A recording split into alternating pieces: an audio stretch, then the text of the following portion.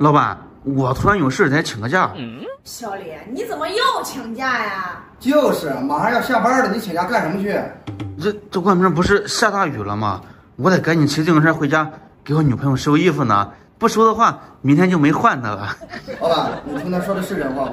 你女朋友生活不能自理了，还要你收衣服？闭嘴！小李，外边下着雨呢，你骑自行车回去不淋湿了吗？那不然怎么办？现在应该也没公交车了吧？开车啊！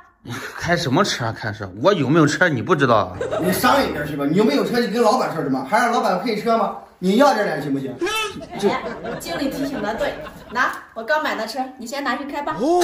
真的啊？老板又换新车啊？这车挺贵的吧？没多贵，我买车之前可是看了懂车帝呢。懂车帝？对呀，买车之前先去懂车帝查好底价再买嘛。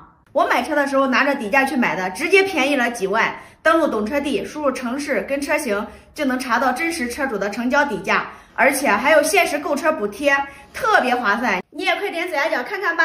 哎，还是老板懂得多啊。老板，他给他女朋友收衣服，你为什么给他配车呀？啊，怎么了？你看他像有女朋友的人物，我都还单身呢，肯定是骗你的。哎，经理，你别不相信啊。谁能看上你呀，小李？也就是老阿姨能看上你了吧？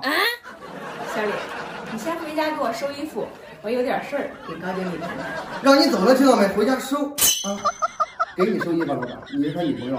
那我就先走了，你保重啊，经理。哎，不是，是哎。现在我家的门在。